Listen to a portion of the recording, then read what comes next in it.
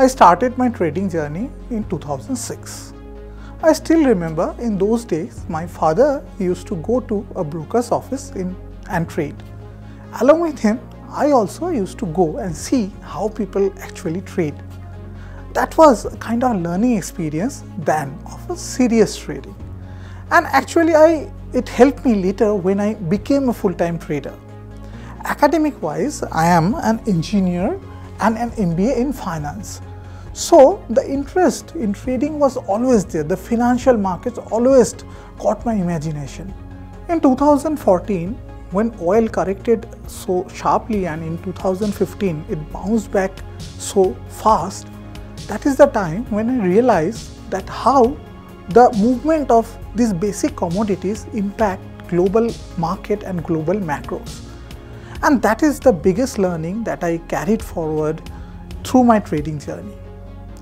During the FuturesFirst tenure as a trader, I built my expertise on classical technical analysis. That till date remains my forte, and in the TMP I teach the same, the classical technical analysis. In 2017, I met Vivek Bajaj sir.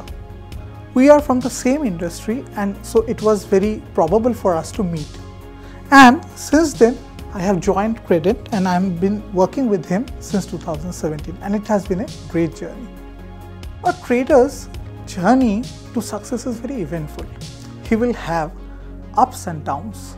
He will have emotional turbulences when he makes loss. He will have a lot of joy when he will be initially making money. But one has to understand that these are all part of the journey. Once you become very stable in your trading and once the returns become very normal and regular for you, then you achieve what it takes to become an actual ace trader. But once you live with the trader's life, once you cover the journey, then there is no looking back.